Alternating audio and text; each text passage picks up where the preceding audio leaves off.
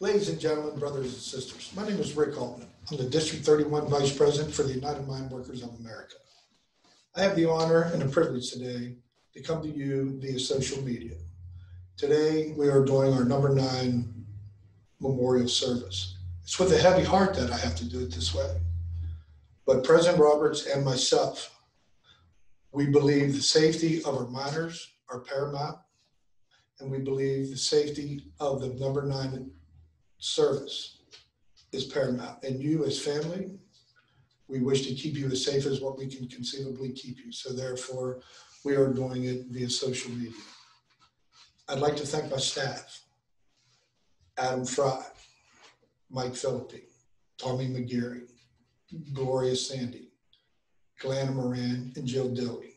They have worked very hard through this situation, and they are staying safe, and we are still working with the members who call and need assistance.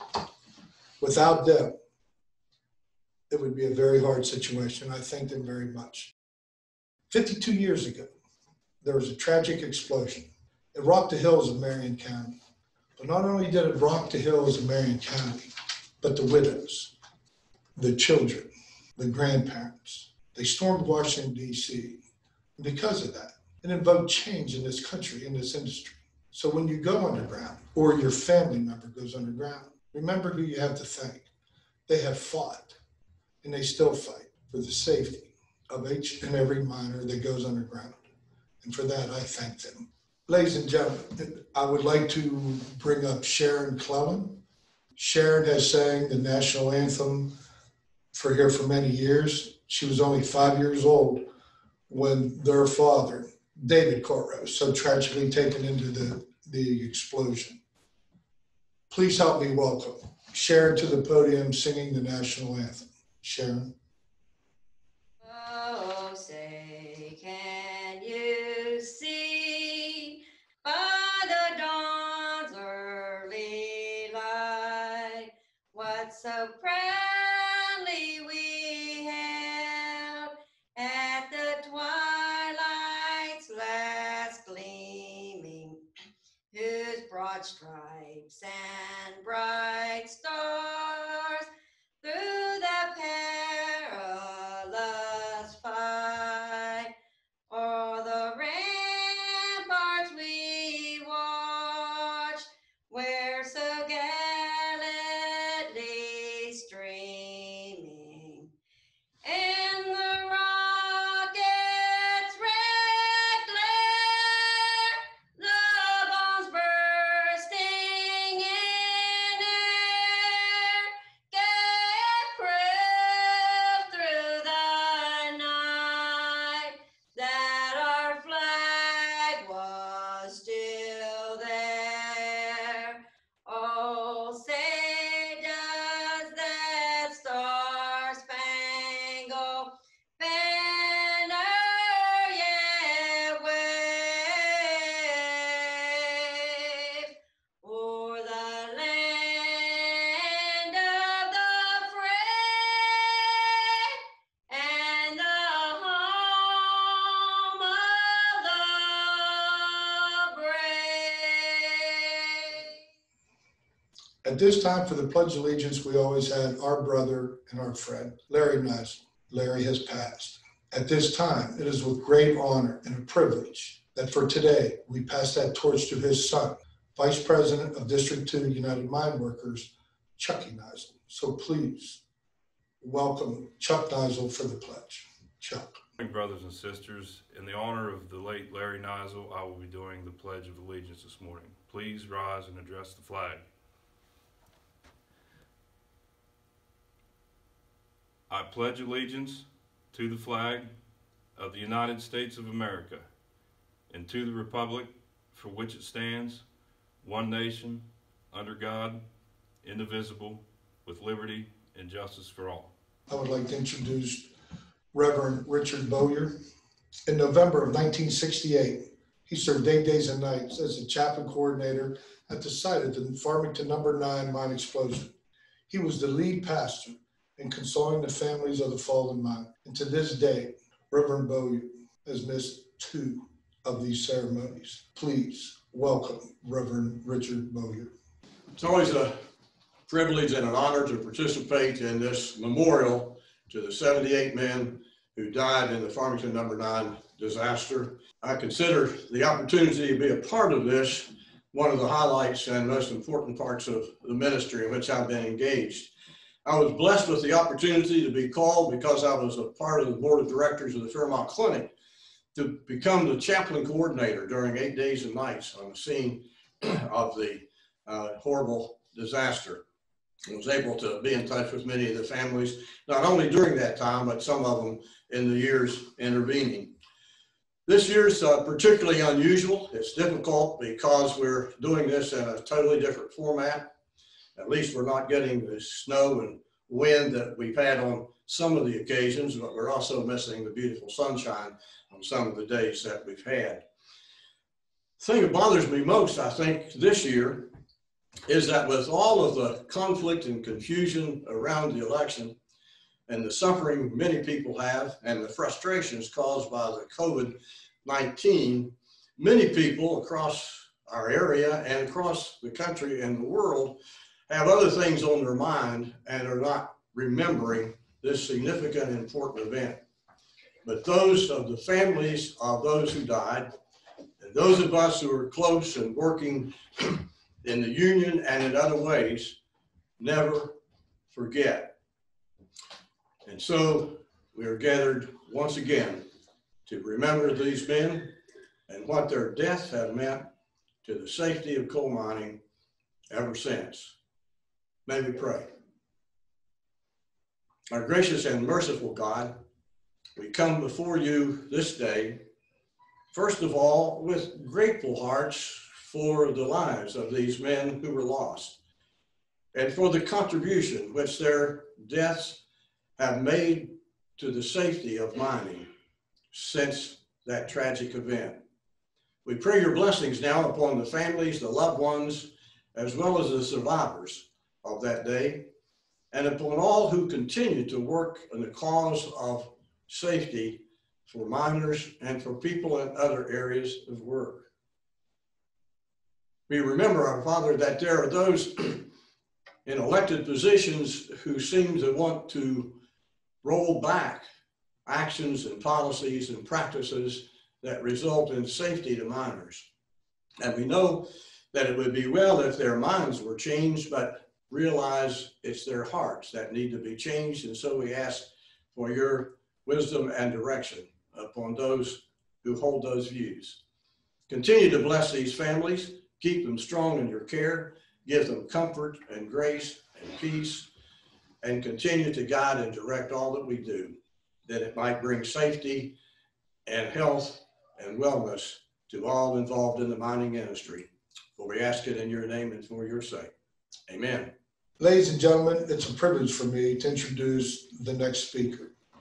Levi Allen is the Secretary-Treasurer of the United Mine Workers of America. Levi is third-generation coal miner. His father, John, worked at the McElroy Coal Company, who I had the privilege of working with. Levi was my recording secretary. He has quickly risen through the ranks. Levi is a hard worker, and he stands up for workers' rights all over the country, all over the world. So please, at this time, it is truly an honor for me to welcome the next speaker. Ladies and gentlemen, please welcome Secretary-Treasurer Levi Allen. I want to take the opportunity to thank Rick for the introduction. You know, when I first started at McElroy 13 years ago, Rick came to me first day. It was first day. You know, Alan Pooch was one of the first people that I met whenever I went to mine. Rick was one of the second people that I met right after I met the Lampman. And he came up to me and he asked me who my dad was.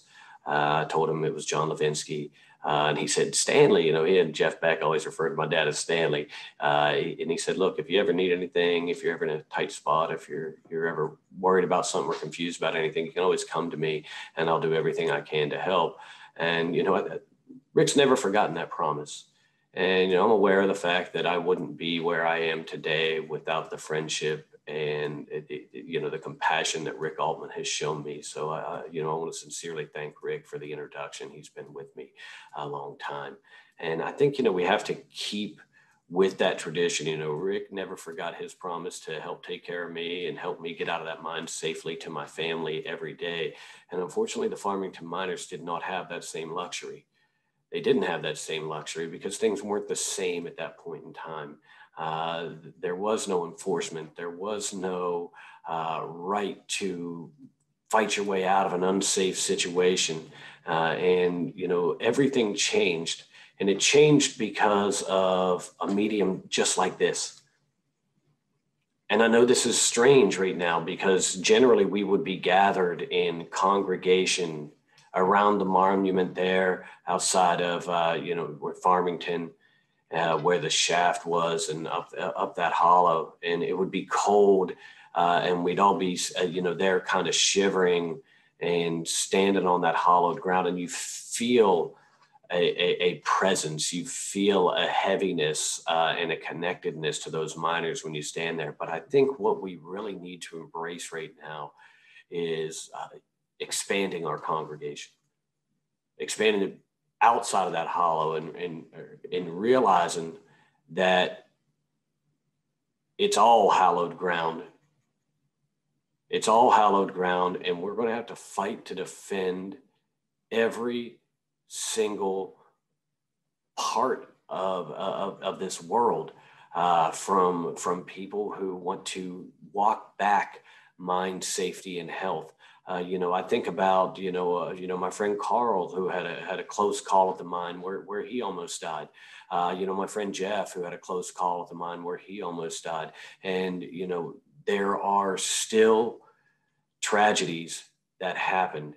I think about, investigating, a fatality for a 21-year-old man who passed away at my mine, at the end of last year, since we last met. And, we still have room for improvement. But as long as we remember the Farmington miners and our promise to never forget the sacrifice that they made, and remember how much pain and how much anguish their families went through, knowing that dad was never going to come home again, how much pain these communities went through, knowing that one of their heroes was never going to walk down the street or show up in the restaurant or in the little shop in town again. As long as we recognize that we never want anyone to go through that again and love each other as he loved us, that is the point. That is the purpose. And I do want to remark, lost a friend, Larry Cecil, member local union 1570, president of that local union. And one of the things that I remember every single time I ever went to the Farmington service, Larry was involved in the salute, in the gun salute. He gave me a casing for the very first time that I went. And, I gave that casing to his son, Chuck, at Larry's service. And, Larry was buried with that casing. And I think, that I really look at that and I really appreciate having the opportunity to do that. And I want to thank, District 2 Vice President Chuck Cecil for giving me the opportunity to do that, because I think, that's sort of returning to the earth, something that's in memorial of the Farmington miners.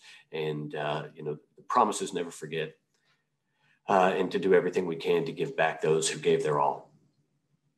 And I appreciate this opportunity.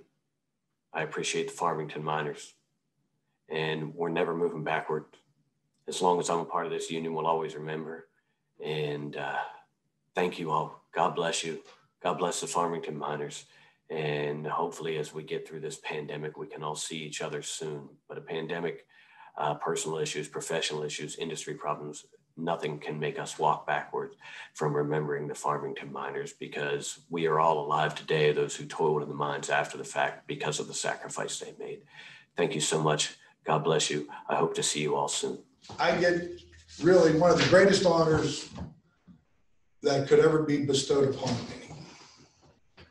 And I don't get this honor very often, but I get to introduce our keynote speaker, and that would be President Cecil Roberts. Cecil Roberts is a man devoted to all working people in America.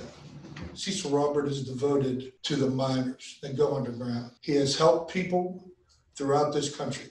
Without his leadership and determination, I don't know where we'd be with our healthcare and pension. This man spends every working day and every working night on how to protect us, keep us safe, and keep us under his wing. So ladies and gentlemen, brothers and sisters, it is the greatest honor for me to introduce to you the President of the United Mine Workers of America, Cecil E. Roberts. Please welcome President Roberts. Brothers and sisters, we once again are approaching an anniversary of the 1968 Farmington disaster, where 78 of our brothers and sisters lost their lives in one of the most historic events, tragic events that ever occurred in mining. But it's also extremely important as to what happened after that. And we go there every year there to the site where this occurred and remember these men along with their families who come. And over the years, we've done that almost without any interruption. But here we are as the entire country has to deal with the coronavirus. And we find ourselves wearing masks in supermarkets and restaurants. I'm a West Virginia University football fan, and we usually have 60,000 people in the stands. And now it's almost empty. The stadium is when we play football. And it's really disrupted our lives. But we have to get this virus under control. And let me say this one more time. This is real. This isn't something somebody made up. This is not the flu. Until we get this under control, we're not going to be able to get our economy under control. So this is something else we have to deal with. We're doing this virtually this year. Let me just say, I would much rather, once again, be at the memorial itself doing this. I've spoken there almost every single year that we've been doing this. But we are coming together to a virtual memorial here to remember these miners who lost their lives. And let me just remember somebody that's been there every single year that we've done this. And that's my dear friend, Larry Cecil. Larry was an activist in our union. He was an activist in the Veterans of Foreign Wars. He was there every year in the Honor Guard from local union, from post 9916. And he was a member of local union 1570. He was past president. He was a former district board member. So this is the first year that we do this without Larry. But we've had to do this every year, remembering somebody that's played an active role in our union, active role in this service. And in many instances, the widows of miners have, over the years, passed away. And I want to remember also those people who became activists almost overnight, mainly the widows from Farmington. I want you to think about this, and as we think about the contributions of women this year, particularly having a historic election where we elected the first woman as vice president of our country. And I want you to think about these widows for a minute. When their husbands went out the door, within a matter of hours, a couple things happened. One is they became the head of the household, which they did not plan to do. And what I mean by that, they had to figure out, how am I going to feed these kids? And how are we going to pay the rent? How are we going to manage everything that's now in front of us? In addition to that, they took it upon themselves to start going to Washington, D.C., to make demands on the United States government and practicing democracy in its greatest form. We want justice for our loved ones here. We want some law passed or group of laws passed so this doesn't happen to anybody else in the mining communities of the United States. And we have gone from 1890 to 1968 without a single law on the federal books to protect workers. But because of their activism, because of others speaking up and standing up for a change, Congress finally acted about a year later and passed a law that protects coal miners. And this law has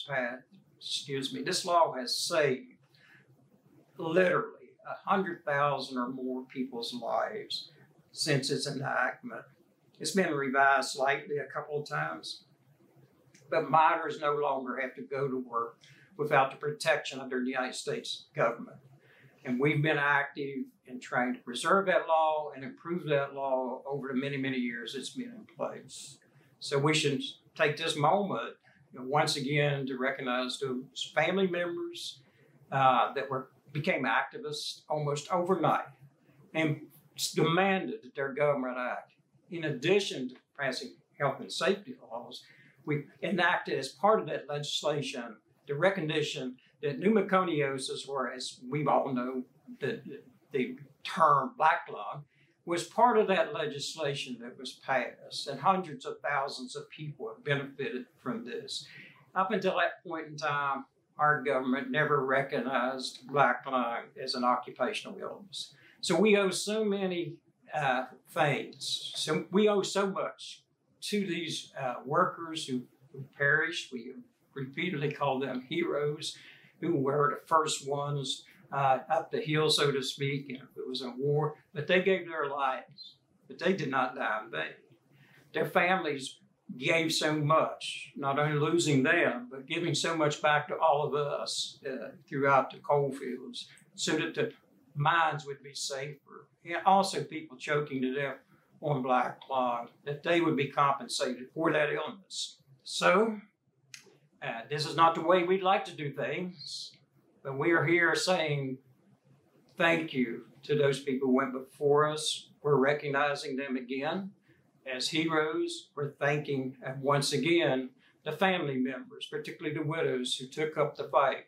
And we should also remember those who supported us. And I'm proud to say that our union, over the past many years, we did not do so at the time of this explosion, but we have been there fighting to keep their names and remembrance. We've been fighting to keep federal black lung laws. We've been fighting to keep health and safety laws for many, many years now. And that's what we do in our union. So once again, the United Mine Workers of America honors those who perished and those who fought afterwards and those who fight every single day. Thank you, and may God bless all of you. At this time, we will be placing 3 wreaths. There will be one placed on behalf of the families, one placed on behalf of all the locals, one placed for the international and the district.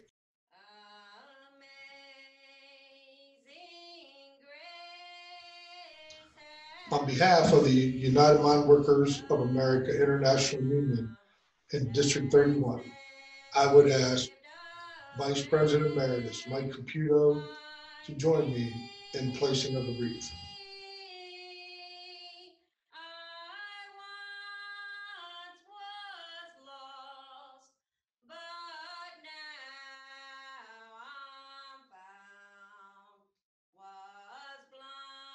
On behalf of the victims, all the families and the survivors of this tragic event, I would ask John Toothman and Tom Anderson to please place the wreaths at this time.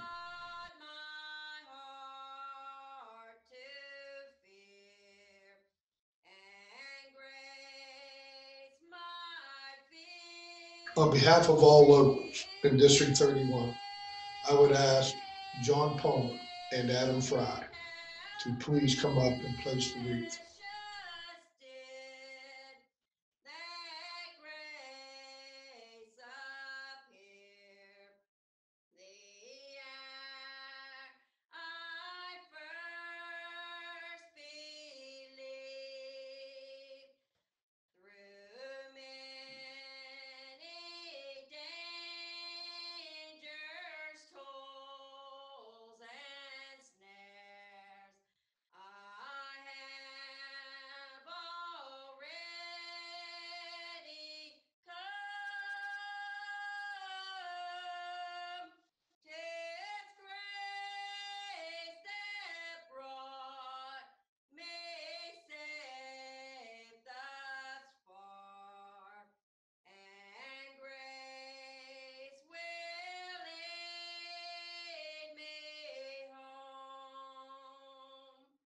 I'd like to introduce to you Tom Briding. Tom Briding has been a mainstay ever since the struggle with the Patriot bankruptcy. He's inspired people all across the labor movement with his music. I asked about if he would consider writing a song about the number 9. And at this point in time, we'd like to play that song for you in tribute. Please welcome Tom Briding. Good morning, brothers and sisters. I'm proud to be with you today to remember the 78 who died and their family and their friends everywhere.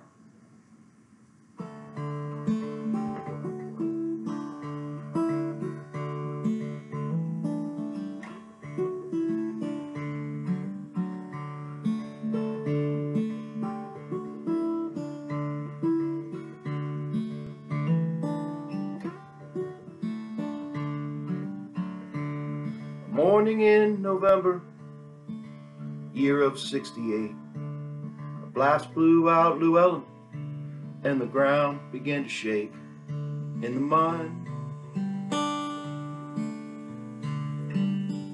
Number 9.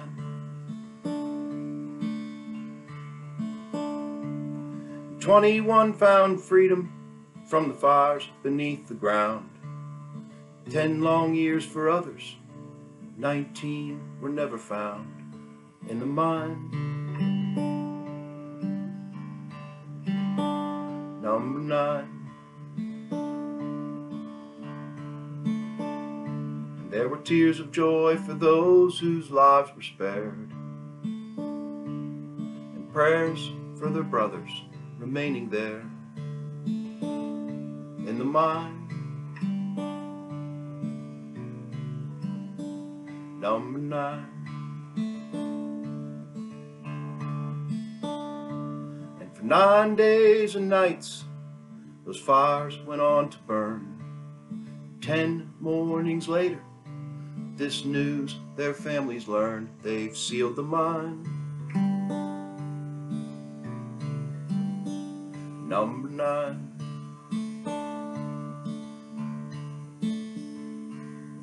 In the year that followed, the survivors organized a team to find the bodies of the brothers where they lie in the mine. Number 9. And they opened up the slope in the fall of 69, and those brothers of the fallen, they were the first to walk inside that mine.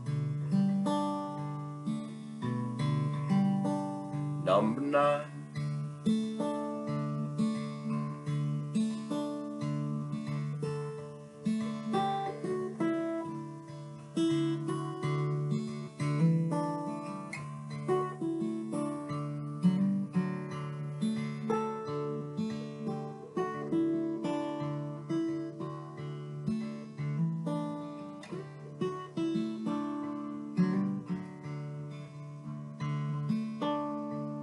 And then before you know it, well, they were back to mining coal and digging for the bodies of every living soul who died in the mine. Number 9. And after 9 more years of mining, all but 19 there were found. And to this very day, they remain under the ground in the mine. Number 9. And some never knew the peril fate held for them that day, and some were found together where they tried to walk away from the mine. Number 9.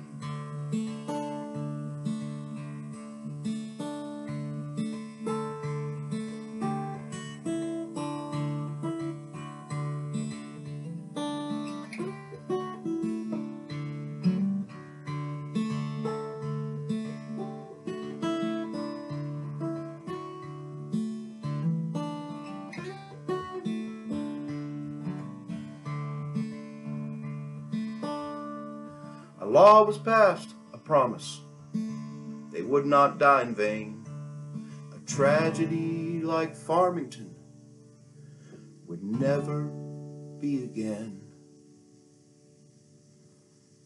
Like in the mine, number 9,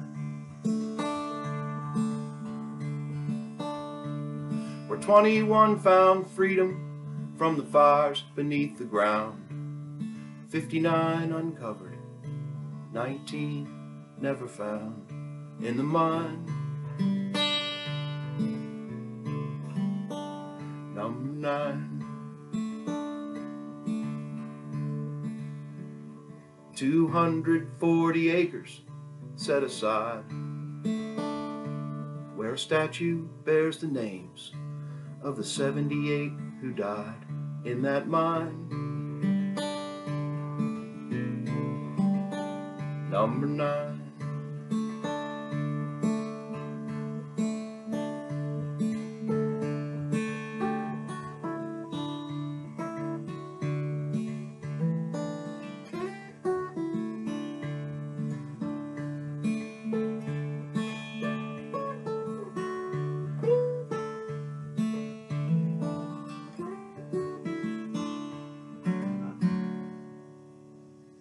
We will be posting a letter from Senator Joe Manchin. Senator Manchin is instrumental so that we have our health care, we have our pensions. Without Senator Manchin, where would we be? Senator Manchin has close ties with the disaster at the Farmington number 9. So please take the time to read the letter from the senator. And we thank you, Senator Manchin, for always being there for the United Mine Workers of America. Ladies and gentlemen, I would like to ask Mike Caputo to come up and do the roll call. Mike is the Vice President Emeritus of District 31, and he is Senator-elect for the great state of West Virginia. Please welcome Mike Caputo. I'd like to take a moment to thank Vice President Altman for giving me the honor of reading the roll call of the 78 men that lost their lives in the number 9 mine explosion on November 20th, 1968, of which 19 still remain in that mine. Arthur A. Anderson, Jr., Jack O. Armstrong, Thomas D. Ashcraft, Jimmy Barr, Orville D. Beam, John Joseph Bingaman, Thomas Bogus, Louis S. Boros, Harold W. Butt, Lee E. Carpenter, David V. Cartwright, William E. Currents, Dale E. Davis, Albert R. DeBerry, Howard A. Deal, George O. Decker, James E. Efall, Joe Ferris, Virgil A. Pete Forte, Hilary Wade Foster, Alda G. Freeman Jr., Robert L. Glover, Forrest B. Goff, John F. Guz, Charles F. Hartman, Ebert E. Hartzell, Simon P. Hayes, Paul F. Henderson, Roy F. Henderson, Sr., Steve Horvath, Junior M. Jenkins, James Jones, Pete J. Kaznowski, Sr., Robert D. Kearns, Charles E. King, James Ray Nicely, George R. Kovar, David Manila, Sr., Walter R. Martin, Frank Matish, Hartzell L. Maley, Dennis N. McDonald, Emilio D. Magna, Jack D. Michael, Wayne R. Miner, Charles E. Moody, Paul O. Moran, Adrian W. Morris, Joseph Muto, Randall R. Parsons, Raymond R. Parsons, Nicholas Petro, Fred Burt Rogers, William D. Sheem, Robert J. Sigley, Henry J. Skarzinski, Russell D. Snyder, John Sopach, Jerry L. Stoneking, Harry L. Strait,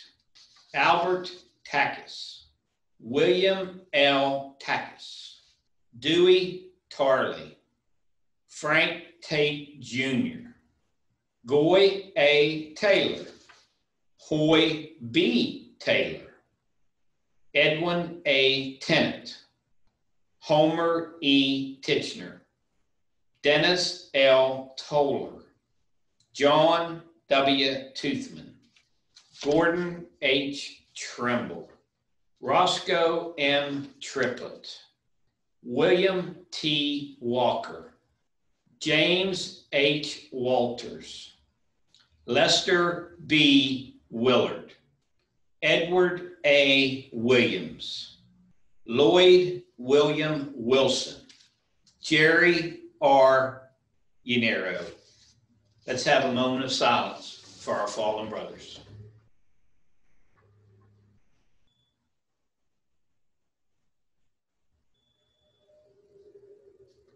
Thank you. I'd like to bring up Jack Reinhardt. Jack Reinhardt is a member of Local 1702. Jack has prayed for the mine workers for many years. Jack is a man of God and faith, and he has helped us through many, many hard times. At this time, I would like for you to welcome, please, Jack Reinhardt. Let's go to the Lord in prayer.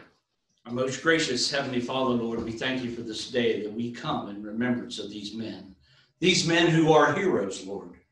We ask you to be with them. You lead, guide, and direct them.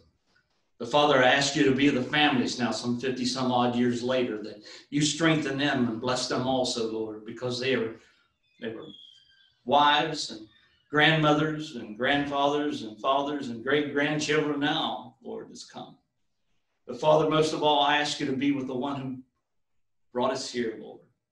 The Jesus that went to the cross, Lord. The Jesus that hung on the cross, and the third day he rose from the dead, Lord. And there's no other way but accept him, Lord, and live eternity. And someday we will meet those men again, Lord, in your home. When we enter that place, Lord, they'll be waiting at the gate for us and their families and their wives and each and every one of us to spend an eternity in complete rest. Today I ask these things in the name of the risen Savior, in Jesus' most precious name. Amen. At this time, we're going to close the ceremony with a rightful salute and taps. I want you to know from all of us how much we love everybody that comes to this. You're truly our family. And we hope and pray that this time next year, we will be together as a family and in celebration and paying homage to the 78 miners and the 19 that are still trapped inside. So until next year, be careful and God bless.